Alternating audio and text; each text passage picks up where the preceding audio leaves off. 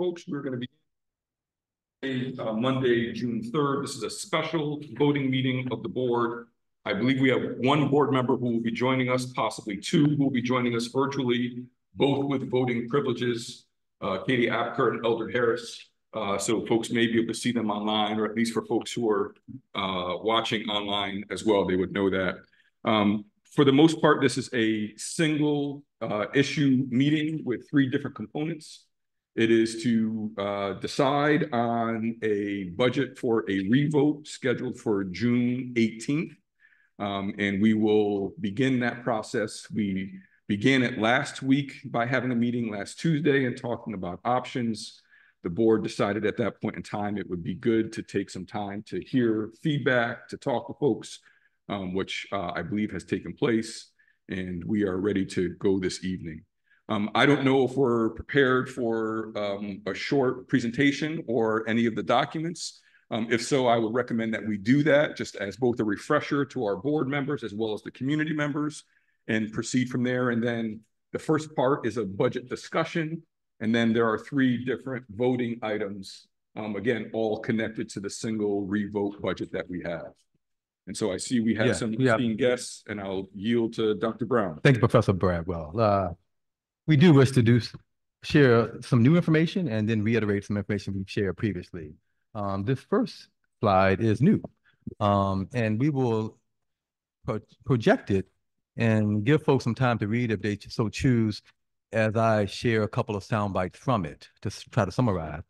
But importantly, and newly, we've received a grant, a New York State Education Department grant for $800,000 to go towards the purchasing of electric buses.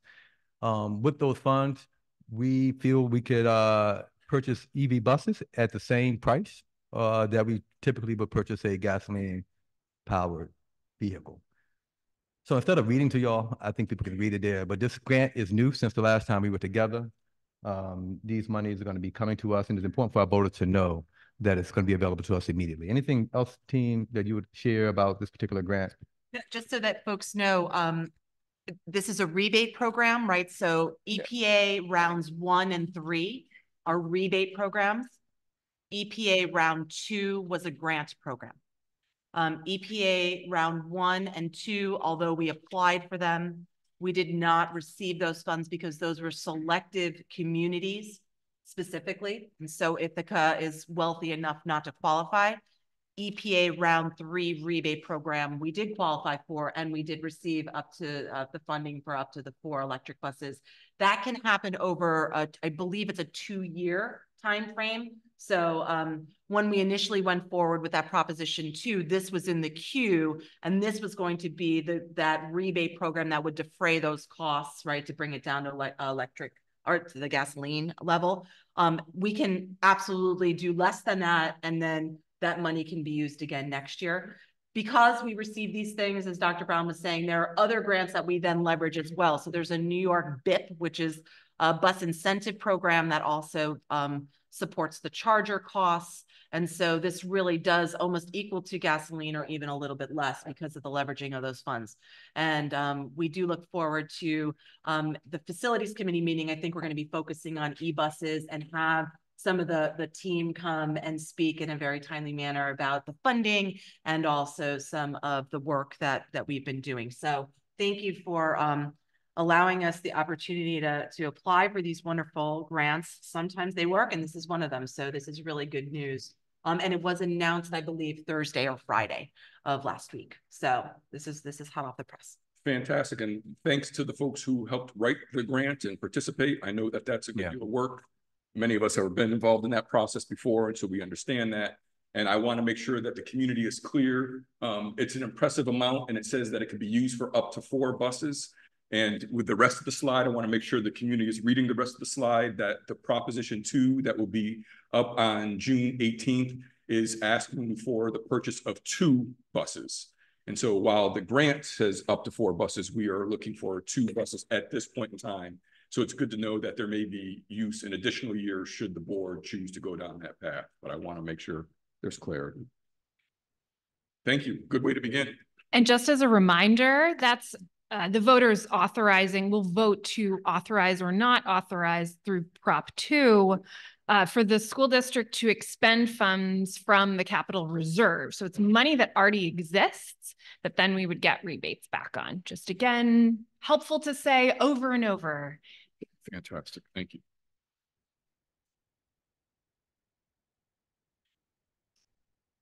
Any other items you want to frame for the board? Just a reminder of the timeline, right? It's always good to repeat sort of the condensed schedule that we're on. Tonight is June 3rd. As you see, June 4th is the deadline for the adoption. So thank you all for making yourselves available to do this. Upon adoption of whatever budget we go with, we will have materials ready to go in time for the mailer and the hearing. And then also we've been receiving a lot of requests for information sessions in partnership with PTAs. And so that's going to be, you know, we did a lot of those the last time, but we'll continue to do those. So that'll be a revisit to a lot of the PTAs and again, during this next few weeks. Then to touch base on our priorities again, to reiterate, and by the way, for those of you who may be watching at home or maybe in the audience who don't know who I am, by the way, I'm Lily Talcott. I serve as the Deputy Superintendent, and with me is Amanda Verba, our Chief Operations Officer. So some key budget priorities that we are simply reflecting back to the community. So we heard this through that initial vote process that ultimately went down. And, you know, we heard how important it is to focus primarily on literacy and math, direct student support, decrease administration, utilize what we have in terms of facilities, and defer some costs, defer some purchases of equipment or some maintenance, right? We also know that it's really important to pay our teachers and our educators more who work directly with students. So again, just a recap for the budget priorities. And then this is a slide, again, each time we come together, we've eliminated that first column, right? That was a budget that we could consider at the CPI of 4.1. What we did was bring it down to just two options here. The most important thing, and I think where the one point of confusion may be, is what is the starting point to compare these numbers to? And the starting point to compare these numbers to is not what we did in May. That is no longer a reality. That was voted down. The starting point is the year, the fiscal year 2024 that we are currently in, that will end on June 30th. So when you see increases, those percentage increase and dollar amount increases, right? You will see it compared to our current fiscal year. We have developed slides to be able to help the community understand what did we do to the May proposal that was voted down to bring us to the revote or the contingency budget. But the starting point for comparison purposes is this fiscal year. So we're currently in a budget right now of $158,588,080 and with a levy amount of $107.7 million. That's the current year. The revote budget increases that budget amount by 2.79, which is well below the CPI. It also offers a levy amount that is less than the tax cap calculation levy amount that is allowed by law that requires a simple majority. The tax cap levy is about 111 million. This is just below that by a couple $100,000.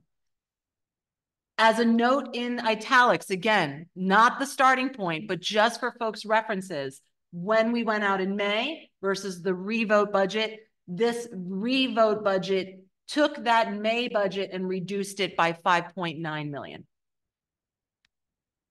On the other side, same reference, right? We take the current budget, If you increase it by 0.8, that is the legal contingency budget. Remember that the rules around a contingency budget, there are many, but two major points are you cannot levy more than the prior year, thus the 107 million. And also you calculate a percentage of administrative costs and you cannot exceed that, whatever the lesser of the two is, your current budget or the prior year budget. And then there are many other rules, and we shared that the last meeting with you about the contingency budget, what that means for the school district. That would be a $9 million reduction from the May proposition that went out. That requires no vote. A board can adopt that. If the revote budget is adopted this evening and we take that to the voters in June, if that passes, that becomes our budget. If it fails, we go to a contingency.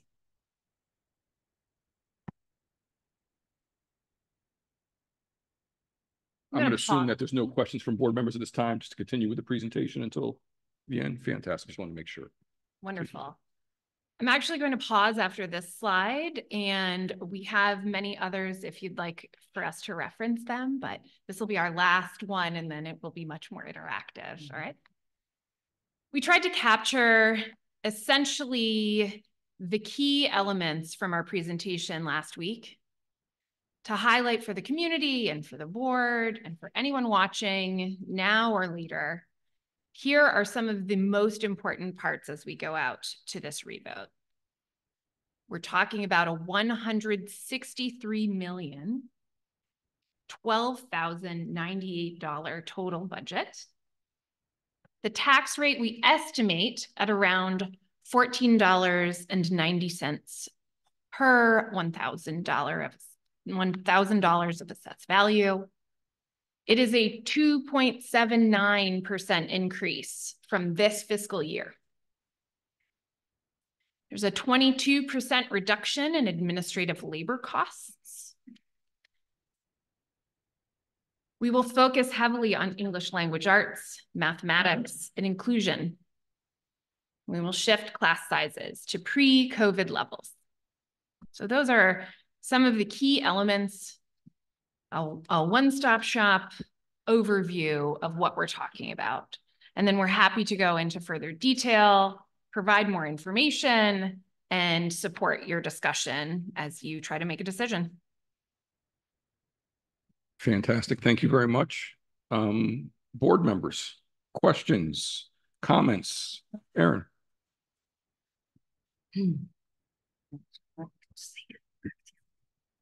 Yes. So I just want to clarify, it's a 2.79% increase because I've seen in multiple different places 2.92 and 2.9. I don't remember where. I can explain that difference, Erin. When we first came forward and we were looking at the numbers, you asked for 3 different scenarios as a board. You asked for a budget at the CPI, you asked for a budget at the tax cap, and you asked for a budget contingency. This is below the tax cap. That is why you see 2.79. The budget at the tax cap was 2.9. That's the difference of those two. This is a budget that is less money than that. Thank you. And then my next question, well, my second question, my last question for now is more of a comment. You know, in this slide show, contingency is put out there as an option. I know we haven't technically voted on it, but I feel like we need to make it very clear as a board that a contingency budget would, our schools would be a shell of themselves.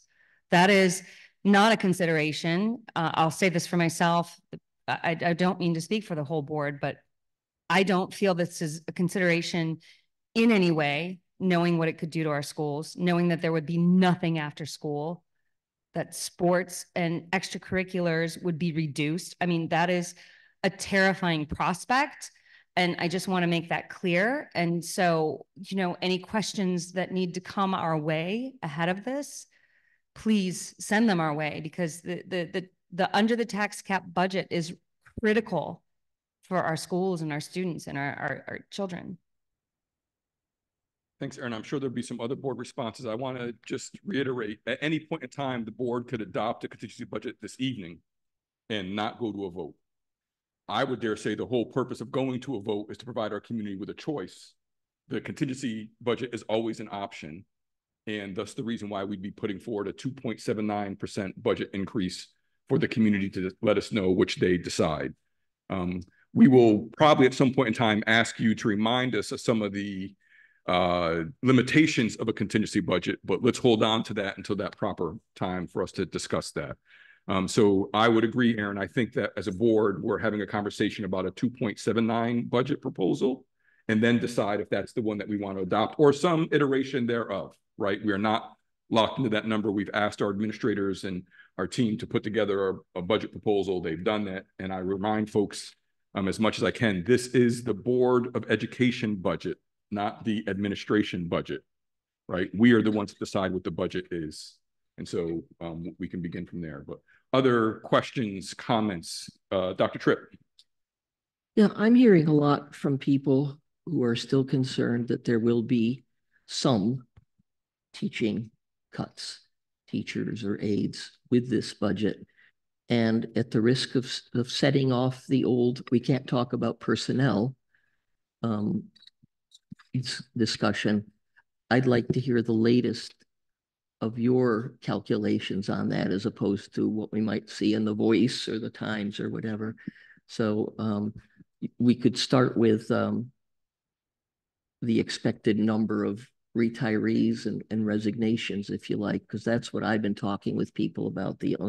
I've been talking about the unlikelihood of significant teacher aid cuts. But if I've been wrong or there are more specifics, I'd like to see them. Thank you. Appreciate that, Jill. Thank you. So this is a slide we shared last week, and teacher aides and assistants are members of the Education Support Professionals of Ithaca, or ESPI, E-S-P-I, that second from the far right unit. So you can see there's actually a proposed increase in the number of individuals who would hold those roles as teacher aides or teaching assistants. Right, and that's really driven by IEPs. Thank you, Amanda. Yep. We did update this slide last time. It simply said that the 5-year average, so in that purple box that's up there, the 5-year average of retirements and resignations in the Ithaca Teachers Association, so that's teachers, social workers, school psychologists, occupational therapists, the average over 5 years for both retirements and resignations is 58.2. You can see the delta between this year and proposed for next year is far less than that. And any shifts in relationship to that are really going to be around electives and increasing class size. Right? And when I say electives, I mean enrollment in electives needs to be at or above 17. And in elementary, we're keeping class sizes at or around 17. There's some tricky sections, as you well know, Jill, where there may only be 2 sections in a given building. And so it's important to maintain, even though it's close to 17, those 2 sections. Does that help at all? Yeah, I think that covers the main issue very nicely. And to repeat about the possible losing of some electives, what I understand that to mean is that if there are some electives, and they're all very appealing, by the way, that usually only get 6 or 7 or 8 students enrolled in them, because we are now adopting a target of a minimum of 17 in a class, we would no longer be running or offering those electives. Therefore, we would not have the teachers for those. But perhaps we would find other places, other openings that might be for those teachers in the district. Okay, I think I've got it now. Thank you. I think another important point, which we've covered in human resources throughout the last several months, is we have a lot of educators who are teaching overages at the secondary level. because of vacancies that we hold now. So there's an element of potentially even reducing burnout and, you know, not asking people to do more, certainly getting more compensation, but, you know, having that free period open, that could be part of our future too. Can I add, without trying to complicate this process, I'm just sort of thinking it through as someone who's been in schools and also working in this role for volunteering in this role for a number of years. My understanding is part of it would be sort of a hiring freeze, right? So that we would not fill positions that are empty. Not that anyone who's currently in a position would receive notice that your services are no longer needed. And humbly, I would dare say, and I don't want to get too complicated in this, while we have set a standard of 17, I imagine that there may be times where that may not be the case, that we still may have to run a class at 12 or 14, even though that may no longer be the goal or the expectation. I don't know if that's a fair assumption. We like to call it not a hiring freeze, but a hiring chill. And so anything that goes outside of those parameters, we have a waiver process in place where folks will submit a proposal to me and the team. We'll make decisions, both at the elementary and secondary level. So there is some flexibility. Understood. Yeah. I don't know if that additional context is helpful, not just for you, Joe, but for our community about understanding what may take place. I think that's good. It may be a little more fluid. Additional comments, questions that folks have? Oh, thank you all for your continued work on this. Going back to the first slide with so this is the budget, Proposition 1. I want to use the same language that will be out there. Going back to the first slide, that can possibly be Proposition 2. You had stated that Ithaca is wealthy enough not to qualify for some of the rebate. When you say wealthy enough, who defines that? So depending on the entity, right? The EPA, right? The Environmental Protection Agency is the one that actually sets the standard for both their rebates and their grants, right? So rebates are round 1 and round 3, and then round 2 is a grant program. So for this particular funding stream, it is the EPA. And then I think that they have other governmental entities at a federal level. These are federal grants. These are not state grants. So at a federal level of what to qualify. So think about like big cities, right? Levels of income in those areas, levels of services that are really diminished or decreased due to the fact that they're very rural, right? Like, so think about communities that would get that priority. That's sort of how that goes first. And then this rebate program is a little bit more generous and sort of expanded those parameters. So that's why we'll always apply if it seems like we can possibly fit. Yeah. There are right now, I think, 2 federal grants that one is like this Clean Schools program. We wouldn't even be looked at. So to try to figure out, you know, submitting a grant for that would not be a good use of our bandwidth, our time, because we know we would not even be considered. We would just be put in the no pile. So it's good to note that we will always apply for grants, and we're always in the process of applying for grants, because at times the community might be misinformed thinking that we don't apply for aid and so forth. Right. And even if folks see grants that we're already applying for, we never are offended by redundancy, right? Honestly, if someone sees something that they think, you know, would help us get from A to B with grants or rebates or refunds or incentives that are out there, we will do that. I know that Dr. Eversley Bradwell sent me an email. I think we got it almost through Let's Talk, but also an email. And so we're working on that list of essentially what's already in the queue, what that award would be, what we've already received. And so again, a lot of the grants that are out there right now are not just electrification of the fleet, but also sustainability measures in general. So think solar, right? Think decreasing your carbon footprint, those sorts of things, better construction in your buildings and methods and modes for that. So we will be going after a lot of those. And again, a lot of support is with the sustainability advocates that we have in our district and in our buildings that work with us very closely on that, as well as our architecture firm, our bus sales firms, our construction management firm, all of them are working together at the same time. Thank you. Katie, I know that you're here. I just want to make sure you have a chance to ask any questions that you may have as well. I am putting you on the spot, but not trying to. That's okay, Sean. If you can hear me, I am listening and do not have any. We are unable to hear you at this point in time, Katie, so I apologize. I didn't give our IT team some advance notice. Okay. What about now? Still can't hear you, Katie. Apologies. Maybe we'll come back if that works. Good call.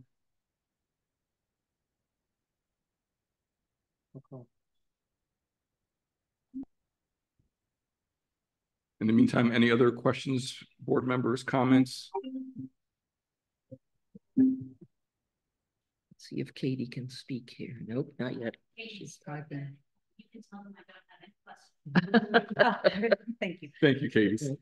It's the null hypothesis. I have a comment if this is a time for that.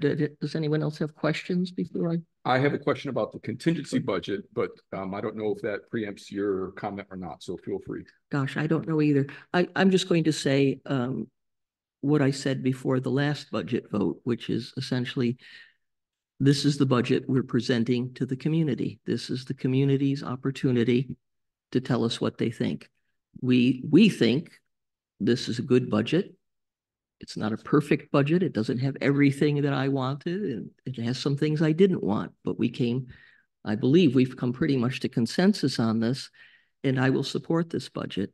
I will also support Proposition 2, because I think not only is it the right thing to do for us to be moving toward a more sustainable operation, but I'm very pleased with the way that we can get those buses now for essentially the same price as we would be paying for gas-powered buses that we will almost certainly need in the near future. So thank you for those who worked so hard on this. I think we're headed in the right direction, and I expect that we'll continue in the direction that we've started on. So I'll be voting yes. I hope you'll join me. You hope people participate. Board members cannot encourage folks to vote yes or no against the budget. I meant join me in the sense of Beautiful. a picnic at Stewart Park or I'm something like that. Yeah. I'm appreciative of that. We can let people know what our personal decisions may be. That's a matter of individual board member approach, and I appreciate that.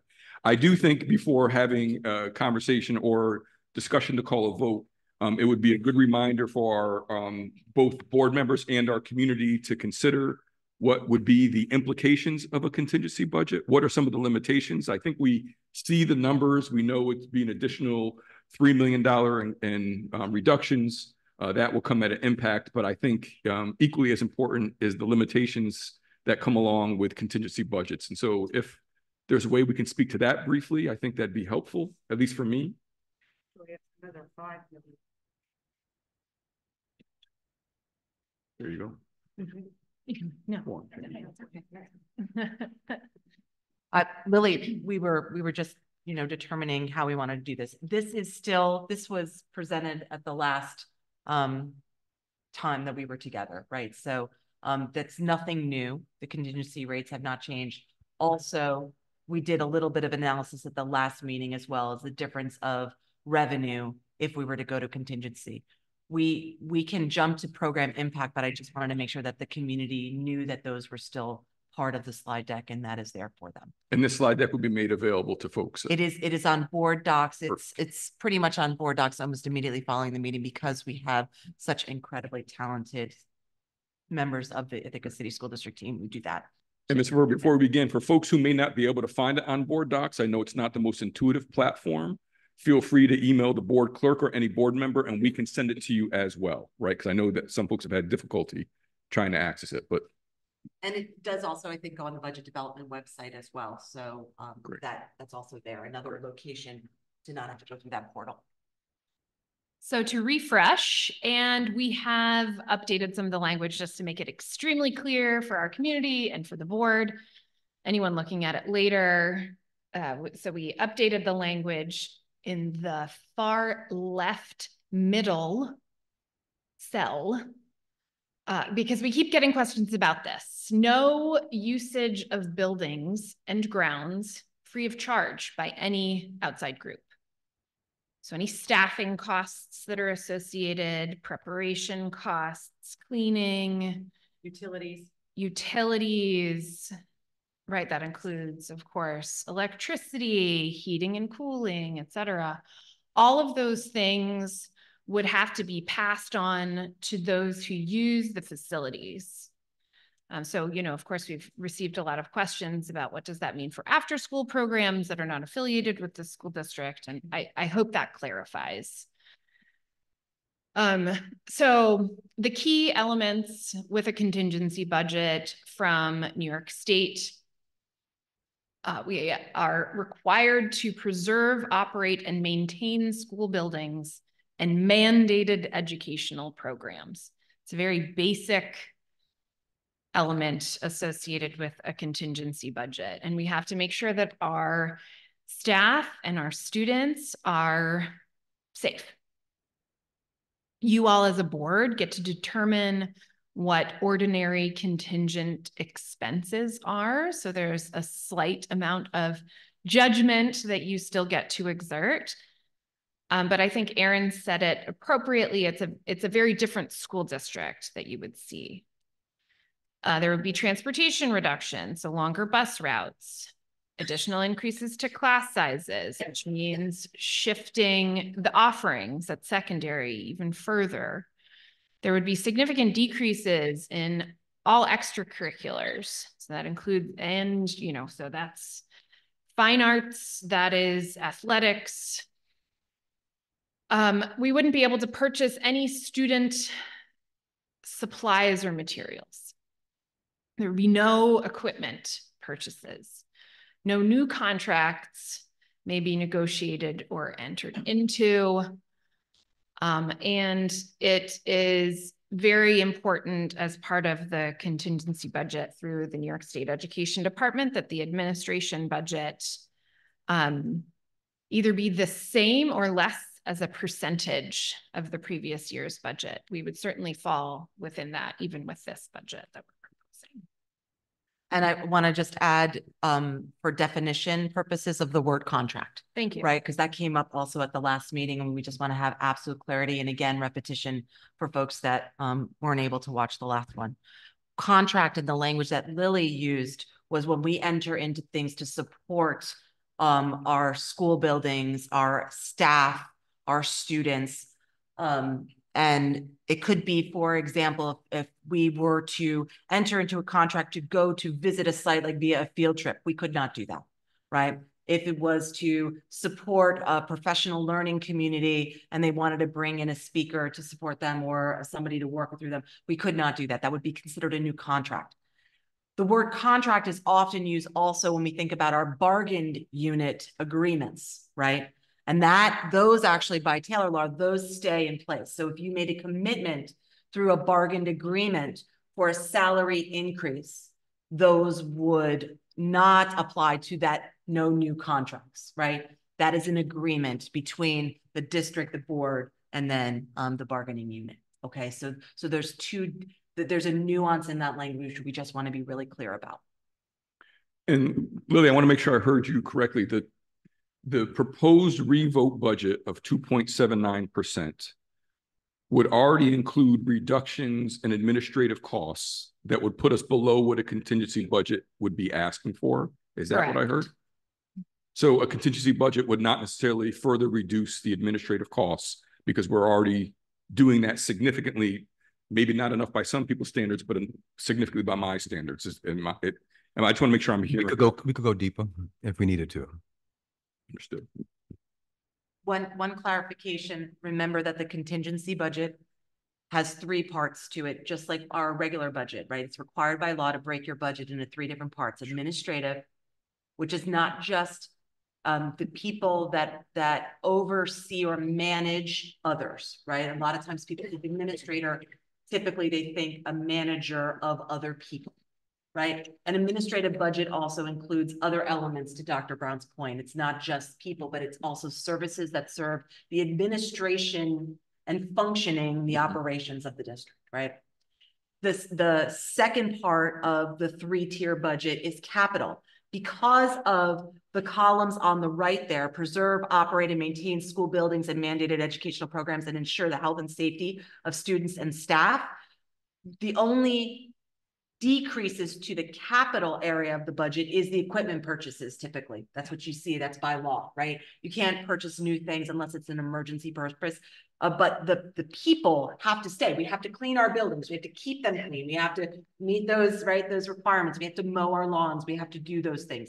We have to maintain our heat and our right in our buildings. So that is important. Maintainers, grounds, custodial.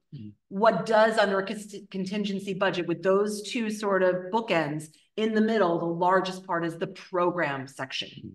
And that is where all of the instructional lines, everything that starts with that 200 in those function codes, that is what gets impacted in a contingency budget. Thank you for the refresher and the clarification of language about a contingency budget. Unless there are additional questions, I would ask that we go back to the slide that brings us to what the proposed budget is in the contingency budget, leaving room for colleagues to ask additional questions. And folks from the community should know that this is something that board members have been, I would say, spending considerable amount of time over the past week exploring, asking questions, looking at information. So beyond last Tuesday's presentation, there's been a large number of hours to think about what is the best option to put in front of the community. I will speak directly in relation to what Dr. Jill Tripp said. Probably for different reasons, this is not the budget that I want, and this is a budget that I can wholeheartedly support, and in fact will do as much advocacy as an individual to make sure people understand the direction that we're headed and the support that's necessary if we are going to continue to put ourselves in a position to be an excellent school district. And so I am greatly appreciative of the amount of work in such a short period of time that the various offices have had to do. And so thank you, thank you, thank you. And I support a proposed revote budget as one individual board member. Additional comments, board members, questions?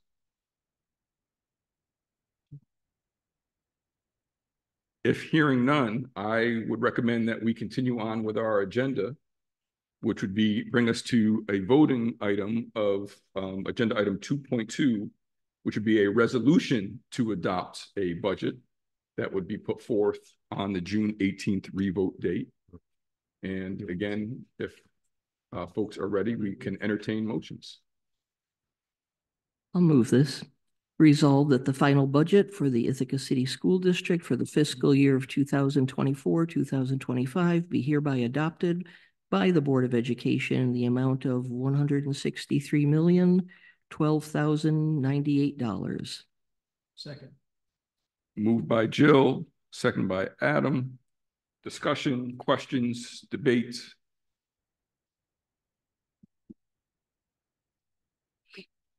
Yes, Garrett, please. I'm just looking at the agenda. Proposition 2 would fall where, under which? We already decided on Proposition 2 at the last board meeting. It's already been part of the legal notice that is already set. So then, forgive me, then that leads to the question I was going to just confuse my ordering. Yep. Was the information on the EPA grant, is there any way for that? No. One more time, Garrett, I didn't hear the question. Well, we have some change in the cost of those buses since Proposition 2. It seems like there's no way to update the text. You cannot, yes. So once the legal notice, once that language has been adopted, and again, this is the realities of the timing of things, right? You can't force things to come sooner. You cannot modify the legal language, but we can, through communications, get information out specifically on that first slide that we added to the slide deck. And you can have information at polling sites to be able to have people understand what it is that they're voting for if something has changed with mental health. Not to influence, but to educate. Yep.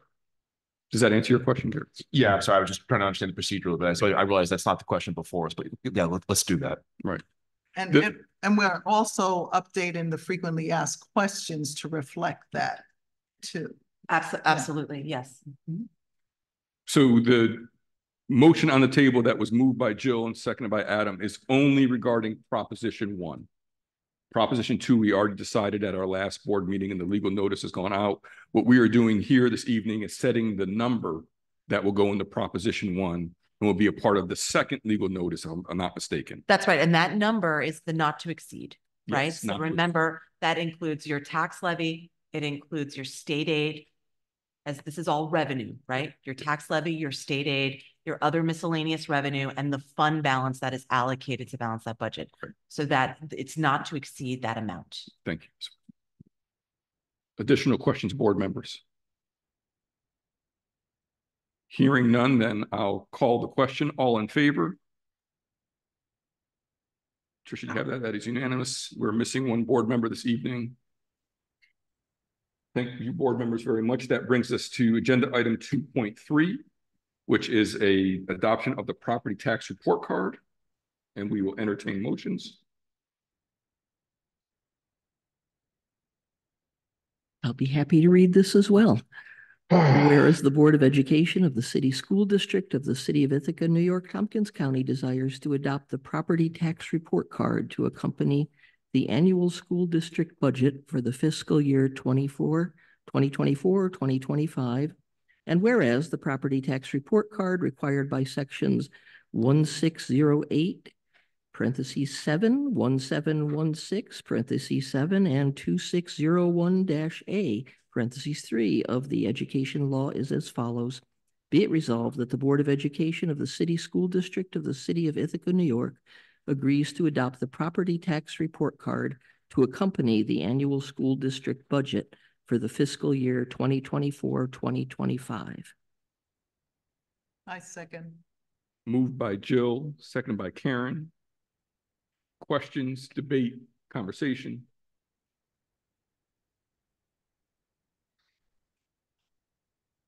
Hearing none, we will call the question. All in favor of the motion? That is unanimous. And we have Mr. Harris who has joined us. And then that brings us to agenda item 2.4, a resolution for appointing election officials. And we will entertain motions. Motion to approve the appointment of election officials for the June 18th, 2024 budget revote. Second. Moved by Jill, second by Adam. Discussion, debate, conversation. Well, just a discussion, part of the discussion that is listed here, the different schools or different locations where the budget vote is happening, as with school boards, how they're different from general election. We have everything on the website, and the time differs from general election. Everything is on the website. I've heard some negative comments before, and I just want to stress everything has always been on our website and continues, and it's always been the same every year, 12 p.m. to 9 p.m.